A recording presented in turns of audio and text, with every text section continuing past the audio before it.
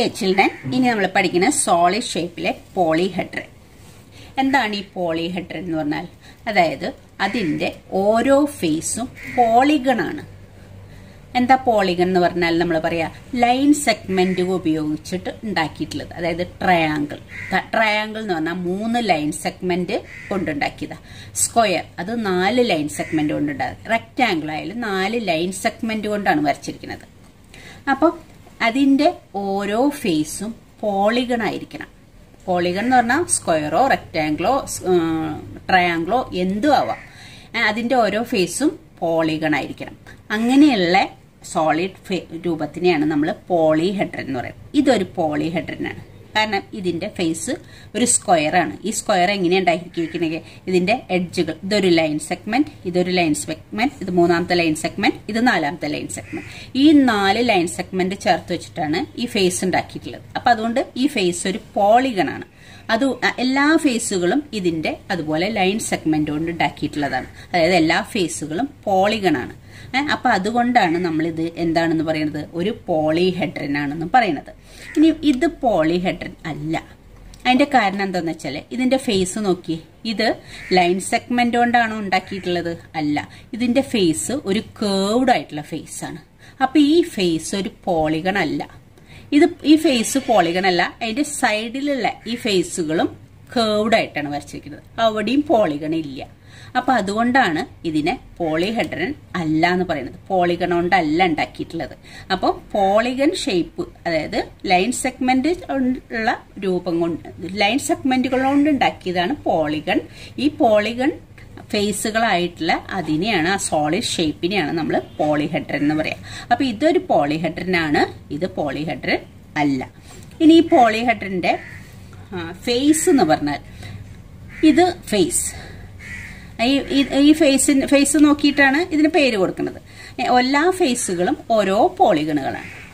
ഇത് സ്ക്വയർ ആണ്, ഇത് റെക്ടാങ്കിൾ ആണ്. എല്ലാ ഫേസുകളും ഓരോ പോളിഗണാണ്. അപ്പം ഇതാണ് ഈ പോളിഗൺ ആയിട്ടുള്ള ഇതിനെയാണ് നമ്മൾ ഈ പോളിഹെഡ്രന്റെ ഫേസ് എന്ന് പറയാം. ഇനി ഈ ഫേസും തമ്മിൽ ചേരുന്നത് ഒരു ലൈനാണ്, ഒരു ലൈൻ സെഗ്മെന്റ് ആണ്. ഇതിനെയാണ് ഇതിന്റെ എഡ്ജ് എന്ന് പറയാം. ഇനി ഈ ലൈൻ സെഗ്മെന്റ്, അതായത് ഈ എഡ്ജ് എല്ലാം കൂടി ചേരുന്ന ഒരു പോയിന്റ് ഉണ്ട്. ഇതിനെയാണ് ഇതിന്റെ വെർട്ടെക്സ് എന്ന് പറയാം. അപ്പോൾ ഒരു പോളിഹെഡ്രന്റെ ഫേസുകളാണ് ഇതൊക്കെ. ഫേസ് തമ്മിൽ ജോയിൻ ചെയ്യുന്നത് ലൈൻ സെഗ്മെന്റ് എന്താണ്? അതിന്റെ എഡ്ജ് എന്ന് പറയും. ഇനി ഈ എഡ്ജുകൾ ജോയിൻ ചെയ്യുന്ന പോയിന്റിനെ വെർട്ടെക്സ് എന്നും പറയും. അപ്പൊ നമ്മളത് എഴുതി വെച്ച് നോക്കാം. പോളിഹെഡ്രൻ എന്താണ്? അതിന്റെ ഡെഫിനിഷൻ ഇങ്ങനെയാണ്: A solid shape bounded by polygon. എല്ലായിടവും പോളിഗൺ ഈസ് കോൾഡ് പോളിഹെഡ്രൻ. അപ്പൊ സോളിഡ് ഷേപ്പിനെ പോളിഗൺ കൊണ്ട് ബൗണ്ട് ചെയ്ത സോളിഡ് ഷേപ്പിനെയാണ് നമ്മൾ പോളിഹെഡ്രൻ എന്ന് വിളിക്കുക. Faces R polygonal region. അതിന്റെ ഫേസുകളൊക്കെ എന്ത് ഷേപ്പ് ആയിരിക്കും? പോളിഗണൽ റീജിയൻ ആയിരിക്കും. With which A പോളിഹെഡ്രൻ is made up. അതുകൊണ്ടാണ് ആ പോളിഹെഡ്രൻ നമ്മൾ ഉണ്ടാക്കിയിട്ടുള്ളത് ഫേസുകളുണ്ട്. The line segment in which the faces of the പോളിഹെഡ്രൻ meet are called edge. ആ ഫേസസ് ഒക്കെ മീറ്റ് ചെയ്യണ ആ ലൈൻ സെഗ്മെന്റിനെയാണ് നമ്മൾ എന്ത് വിളിക്കുക? എഡ്ജ് എന്ന് വിളിക്കുക. The point of intersection of edge of the പോളിഹെഡ്രൻ are called vertices. അതായത് എഡ്ജുകൾ മീറ്റ് ചെയ്യണ ആ പോയിന്റിനെയാണ് നമ്മൾ വെർട്ടീസസ് എന്ന് വിളിക്കുന്നത്. ഓക്കെ, അപ്പൊ നമുക്ക് നോക്കാം. These are പോളിഹെഡ്രൻസ്.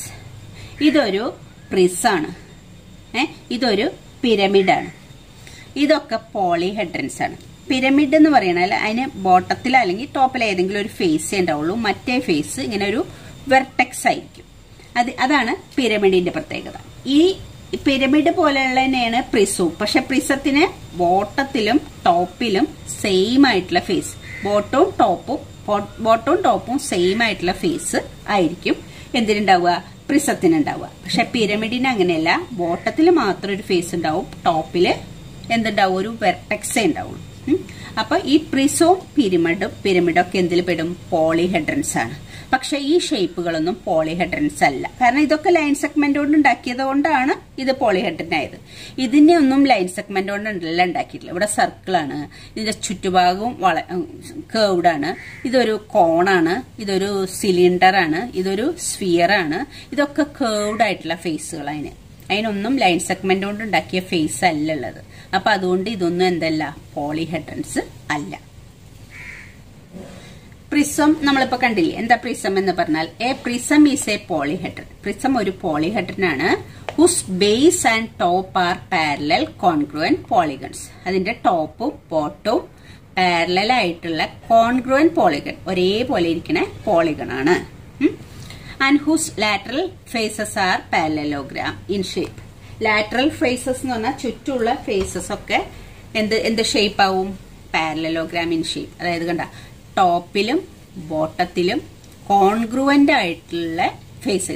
ഇതും സെയിം ഷേപ്പും സെയിം സൈസും ഉള്ളതാണ്. അതിനല്ലേ നമ്മൾ കോൺഗ്രുവന്റ് എന്ന് പറയാം.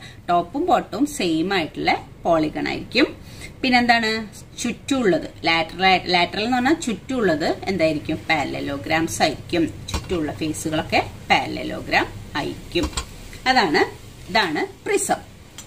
അപ്പൊ പ്രിസം എന്ന് പറയുന്നത് എന്താണ്? Top and bottom.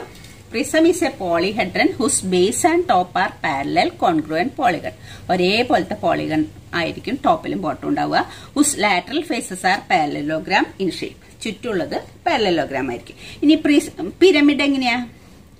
A pyramid is A പോളിഹെഡ്രൻ. പിരമിഡും ഒരു പോളിഹെഡ്രൻ ആണ്. Who's base is A polygon and who's lateral faces R triangles with common vertex.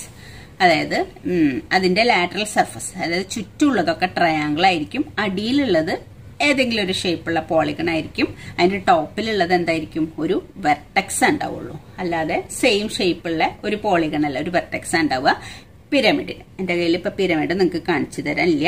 നിങ്ങൾക്ക് മനസ്സിലായി എന്ന് ചോദിക്കണം. ആ ഷേപ്പ് നമ്മളിപ്പോ നേരത്തെ കണ്ടില്ലേ? ഇത് തന്നെ, ഇതാണ് പിരമിഡ്. അടിയില് ഒരു എന്തിന്റെ ഷേപ്പ്? റെക്ടാംഗിളിന്റെ ഷേപ്പ്. ചുറ്റുള്ള ഫേസുകളൊക്കെ ട്രയാങ്കിൾ ആണ്. ടോപ്പിലൊരു വെർട്ടെക്സ് ഉണ്ട്. ടോപ്പിലൊരു വെർട്ടെക്സ്, ചുറ്റുള്ള ഈ ലാറ്ററൽ സർഫസ് എന്ന് പറഞ്ഞാൽ ചുറ്റുള്ളത് കേർവ്ഡ് ആയിട്ടുള്ള ഈ ചുറ്റുഭാഗത്തുള്ളതാണ്. ഇത് ട്രയാങ്കിൾ ഷേപ്പാണ്. അടിയിലുള്ളത് ഏതെങ്കിലും ഒരു പോളിഗൺ. എന്തിന്റെ ഒരു റെക്ടാംഗിളിന്റെ ഷേപ്പിലാണ് ബേസ് ഭാഗം ഉള്ളത്. അങ്ങനത്തെയാണ് പിരമിഡ്. ഇനി റെഗുലർ പോളിഹെഡ്രൻ എന്ന് പറഞ്ഞാൽ എന്താണ്? A പോളിഹെഡ്രൻ is said to B regular if its faces are made up of regular polygons and same number of faces meet at each vertex. അതായത് റെഗുലർ പോളിഗൺസ് കൊണ്ടാണ് അത് ഉണ്ടാക്കിയിട്ടുള്ളത്. റെഗുലർ പോളിഗൺസ് എന്ന് പറഞ്ഞാൽ എന്താ? എല്ലാ സൈഡും ഈക്വൽ ആയ പോളിഗണിനെയാണ് റെഗുലർ പോളിഗൺ എന്ന് പറയാം. ഇപ്പൊ 4 സൈഡ് ഈക്വൽ ആയ ഒരു റെഗുലർ പോളിഗൺ ആണ് സ്ക്വയർ. 4 sides R equal.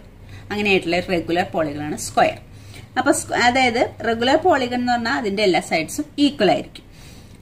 അപ്പൊ അങ്ങനെയുള്ള പോളിഹെഡ്രനെയാണ് നമ്മൾ എന്ത് വിളിക്കുക? അങ്ങനത്തെ ഫേസുകൾ കൊണ്ട് ഉണ്ടാക്കിയിട്ടുള്ള പോളിഹെഡ്രനെയാണ് റെഗുലർ പോളിഹെഡ്രൻസ് എന്ന് വിളിക്കുന്നത്.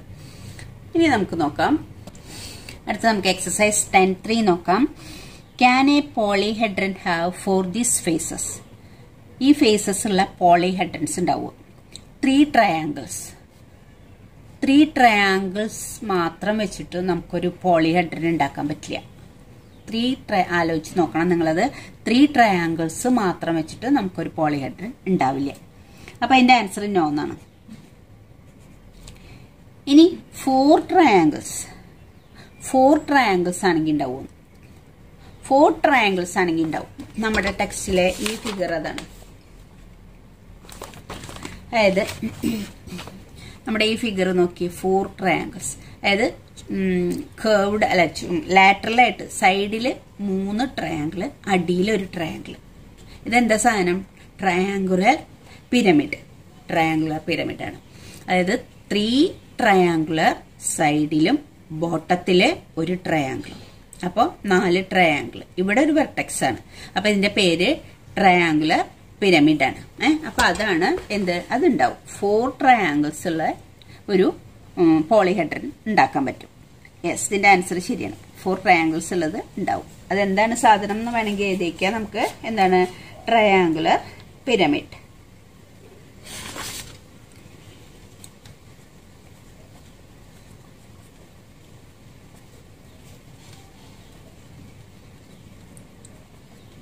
Triangular pyramid ആണ് 4 triangles കൊണ്ട് ഉണ്ടാക്കുന്നത്.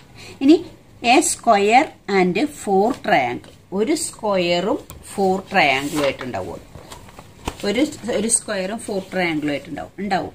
അടിയിലെ ഒരു സ്ക്വയറും ഈ സ്ക്വയറിന്റെ ഓരോ സൈഡിലും 3 ട്രയാങ്കിൾസ്. ചുറ്റും 4 സൈഡിലെ സ്ക്വയറിന്റെ 4 സൈഡിലും 4 ട്രയാങ്കിൾസും അടിയിൽ ഒരു സ്ക്വയറും. അപ്പൊ 4 ട്രയാങ്കിൾസും ഒരു സ്ക്വയറുമായിട്ട് നമുക്ക് പിരമിഡ് ഉണ്ടാവും. അതിന്റെ പേരെന്താ? അടിയിലത്തെ ഷേപ്പ് നോക്കിയിട്ട് ഈ പിരമിഡിന്റെ പേര് പറയാം. ഈ പിരമിഡിന്റെ പേര് സ്ക്വയർ പിരമിഡ്. അപ്പൊ എ സ്ക്വയർ ആൻഡ് 4 ട്രയാങ്കിൾസ് അത് വെച്ചിട്ട് പിരമിഡ് ഉണ്ടാവും. പോളിഹെഡ്രൻ നമുക്ക് ഉണ്ടാക്കാൻ പറ്റും. അതിന്റെ പേരെന്താ? Square pyramid.